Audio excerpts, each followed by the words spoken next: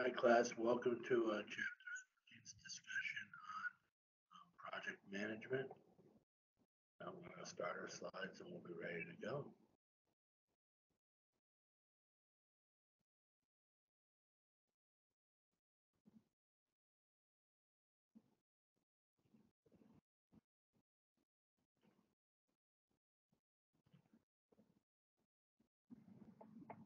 Just a little housekeeping before we start our discussion on project management. I posted a quiz today for chapters 13 and 14. It will be our last quiz. I also posted a forum topic, which will be our last forum. There'll be no quiz for chapter 15. I've also completed your final. It's going to be 40 multiple choice questions. I think it's pretty fair.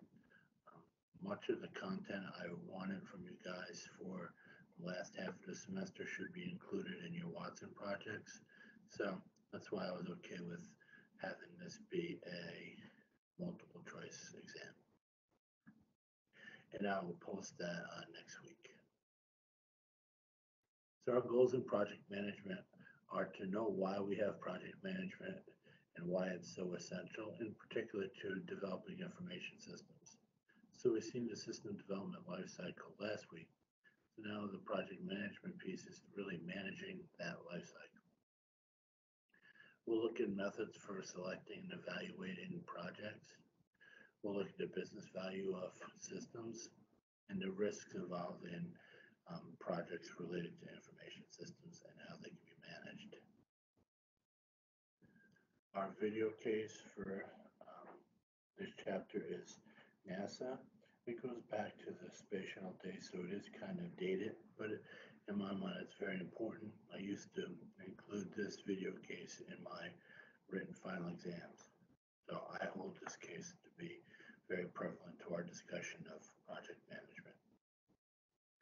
I also want to make you aware that the course evaluation should be live in the MyMeris portal. I'm having the on-campus class do it today. So hopefully, today, so you guys know it's Tuesday, April 30th.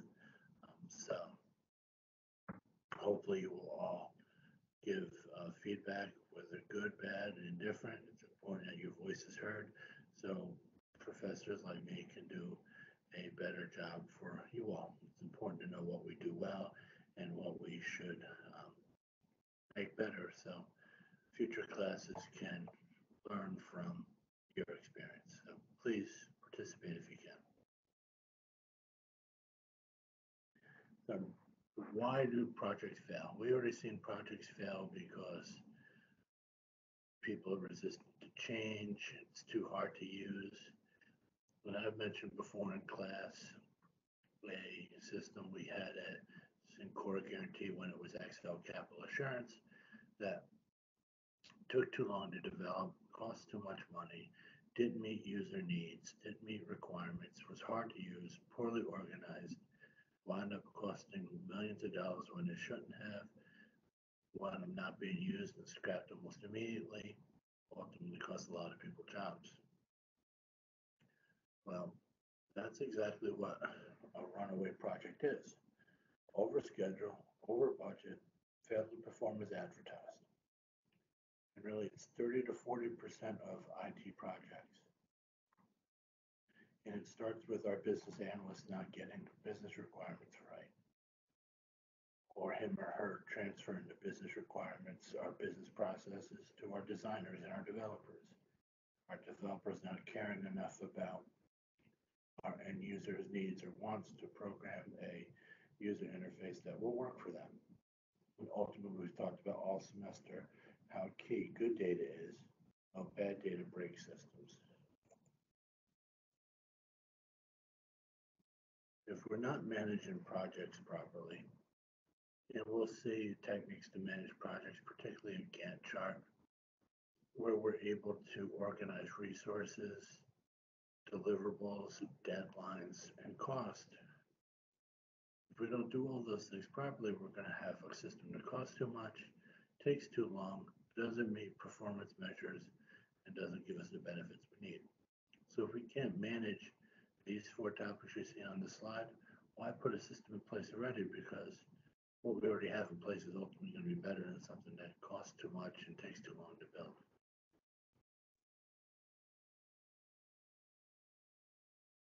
So our project managers should plan our work, assess our risk, going back to my constant discussions on lottery tickets.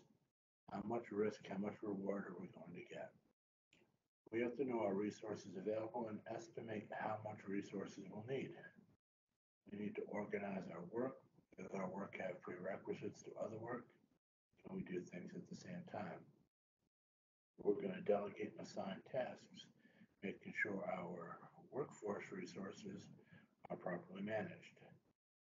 We're going to control execution. We're going to report progress. We're going to manage conversion. That's that part we learned about in system development lifecycle. We'll move something from test to production. Project management team will manage that process for us. And lastly, we're going to analyze results in the new system, send that back to management as well as the development team. And that's that maintenance and production piece of the SDLC that we talked about. Going along with our goals of project management, we have some variables: scope, time, cost, quality, and risk.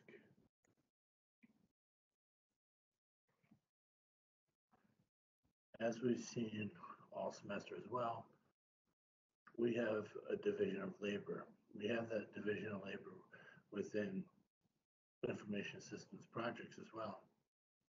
We've seen how the organization has a hierarchy. We've seen how IT has a hierarchy. Well, here's the hierarchy of IS projects. It starts with a corporate strategic planning group. They're responsible for our strategic plan. Usually it's board members and C-suite members. We have a steering committee that reviews and approves all our plans. We have a project management group that oversees our projects. They manage our portfolio. And a project team, that's our operational workers. So if we look at our traditional hierarchy, we have the corporate strategic group at senior management. We have the steering committee and project management group at middle management, and the project team as operational. Same hierarchy we've seen all semester long.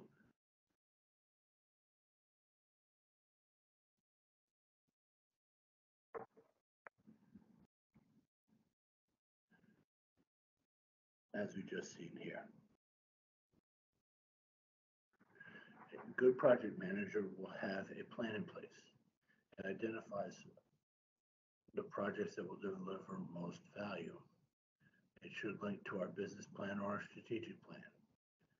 And it will have a direction of system development with things like purpose of the plan, how it aligns to our strategic plan, current systems, what problems we have that our current systems aren't covering, that we need a new system, new developments, management strategy, how we're going to implement, and what our budget is. For our plan to be successful, we have to know what's existing and document. We have to know what infrastructure we have in place and document it. We have to fully document what we need for the new system as well as its infrastructure. We need to identify what decision-making improvements we're going to have, maybe what executive support improvements we're going to have. We're going to develop KPIs. We're going to have a clear understanding of our long and short-term goals and requirements. Our project managers are really responsible for what plans we already have in place. We often have a project management office headed by a PMO, project management officer, who oversee our project managers in our organization. We have this group to evaluate what projects we have in place, what are some alternatives. We have to know what projects are already in place, what our assets are doing. We have to know our risk profile, which we've talked about the last few weeks of our semester. High benefit, low risk. we'll take that project every time. High benefit, high risk, we'll monitor it, but probably won't do. Low benefit, low risk, we're probably just going to do it. It won't cost us much. We won't get much, but maybe that's that automation we talked about in systems development. And lastly, low benefit, high risk we'll never do.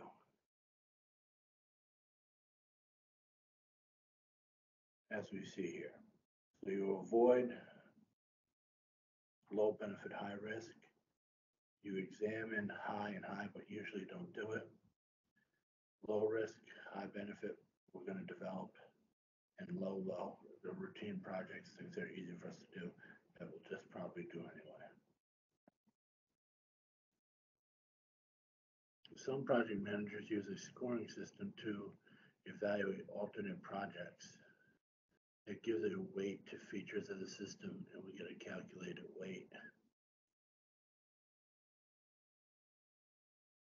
It kind of looks like this.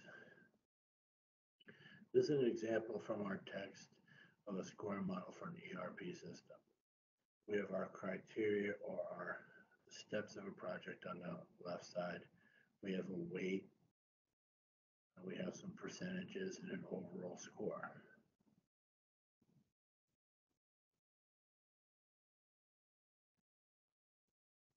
Costs and benefits of information systems can be seen and not seen, so tangible and intangible.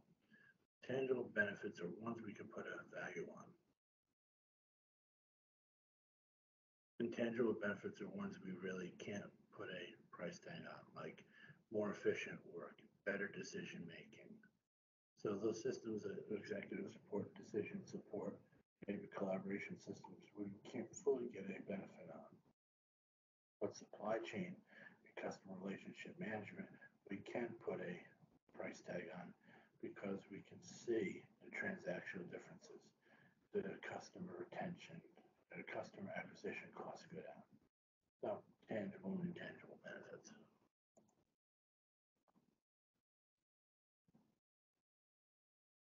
Part of any information system is looking whether it has to be budgeted and how we allocate those funds. So we look at capital budgeting models. We measure long-term capital projects, and we evaluate our firm's in and outflows of cash to determine whether we can afford a system or not. We use some criteria for judging projects, payback method, how long it takes for us to pay back what we've put in, our return on investment, net present value, and internal rate of return. On the project for Chapter 14 in dirt bikes, you'll have to include payback method, ROI, net present value, and IRR. There are limitations of these financial models as they don't always capture the intangible benefits. Important to realize we have benefits that can't be measured. So how do we evaluate risk? So we looked at risk here, high, high, high, low, low, high, low, low. We do so by looking at our size. How much is our project going to cost? How much time is it going to take? What parts of our organization are we going to disrupt? How complex is our organization? Are resources available? Do we have enough cash coming in to pay for it? Do we have enough money in return to, do we have enough money to pay for our project, and when do we expect to pay it back? What's our structure? Is our team familiar with hardware and software? Our question for the chapter will be this class discussion. So you'll report back to me within your homework the answers to can the National Health Service go paperless? When I got to Greystone, I was trusted with making our agency paperless, and I was able to do so in about a year. We've greatly reduced our paper flow. Everything's pretty much digital now. Much more efficient bill So let's see what the National Health Service has gone through with paperless. So include this in your homework tonight. Excuse me one second.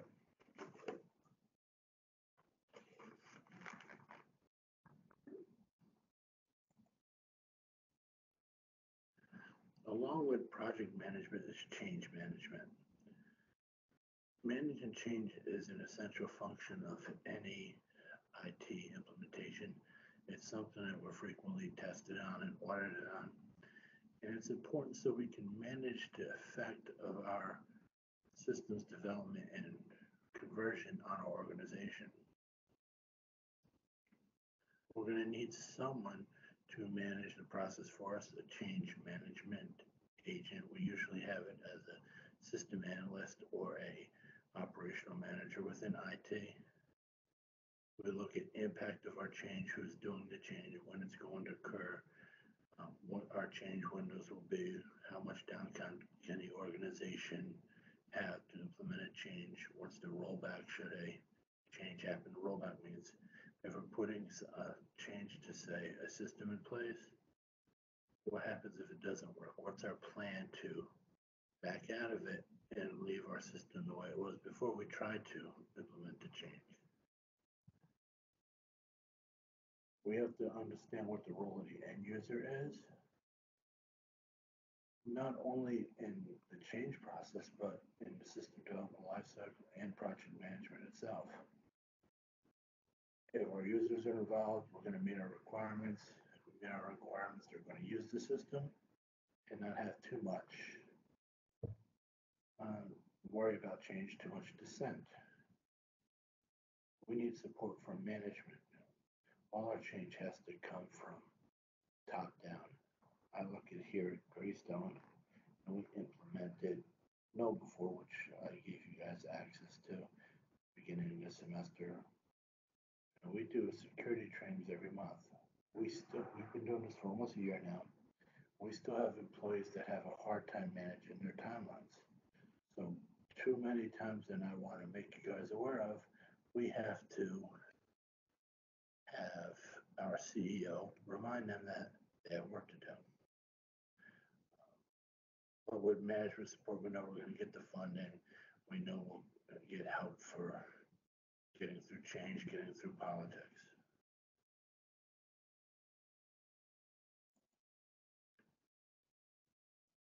Sorry.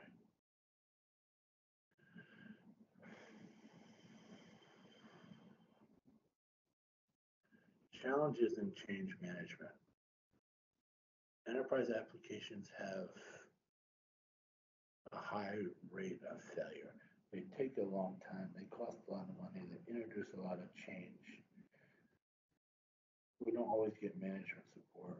People wind up changing their jobs, they may have different career paths, we may not be able to get people in place.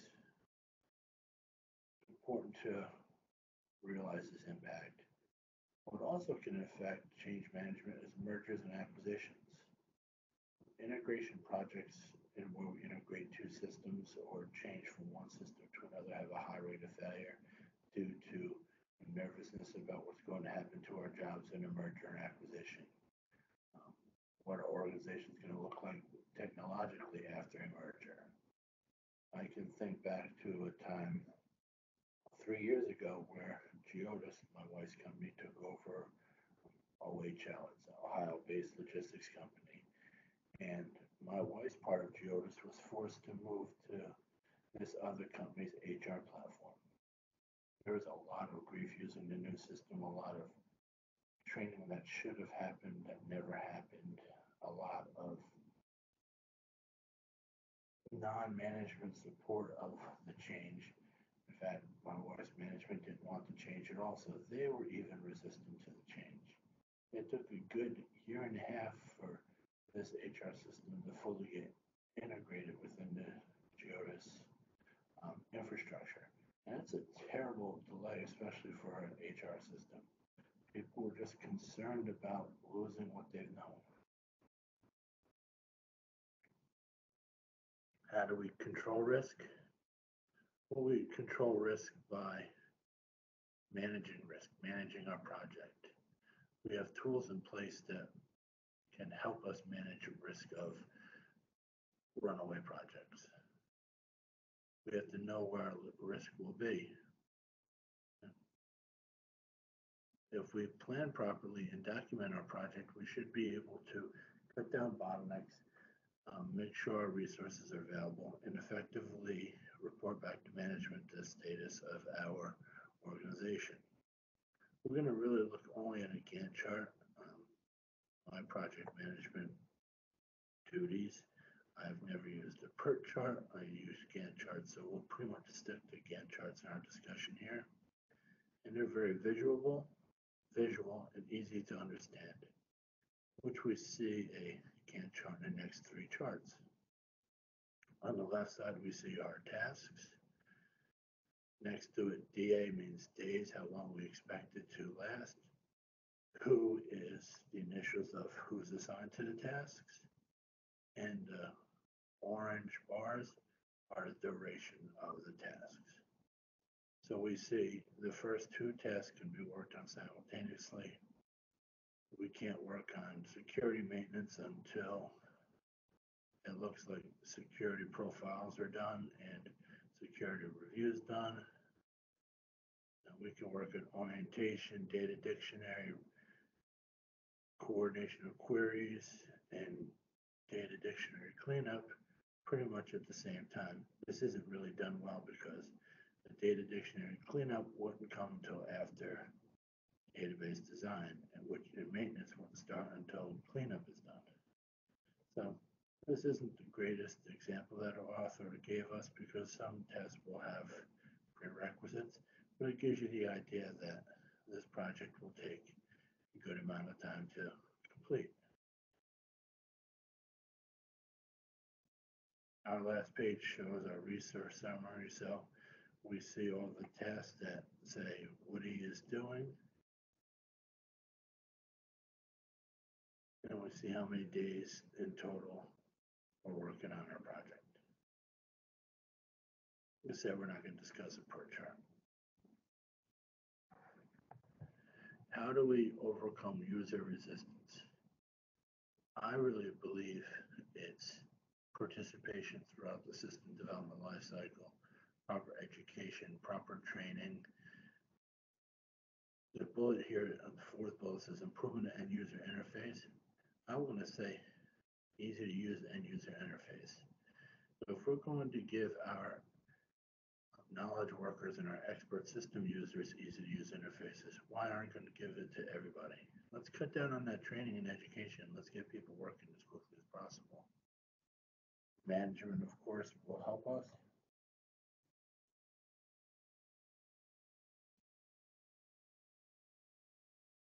We have to know as an organization how our systems are going to affect the way we do business. And ways we design for the ergonomics of our people is letting them work comfortably. Yeah, we're not developing ergonomic systems. We're talking about information systems project management, but let's make people comfortable. Chairs at proper height, back support, neck support, proper use of keyboards, proper use of mice, teaching people how to type properly. We do an impact analysis to see what are going to happen to our organizational structure, what happens to our decision making. And then lastly, we look at issues with our users and how they may affect our organization as well. Project management software tools really come down to Microsoft Project, whether it's PC-based or cloud-based. It's what the vast majority of project managers will use and let us create our Gantt charts. And that's it, guys. So turn in that interactive session to me, handle the last forum, do the assigned questions on NASA. I'll have a study guide for the final up very shortly, and check the date of the final on our syllabus, which I'll post the final after I record our chapter 15 lecture next week, and we should be good to go. Thanks, guys.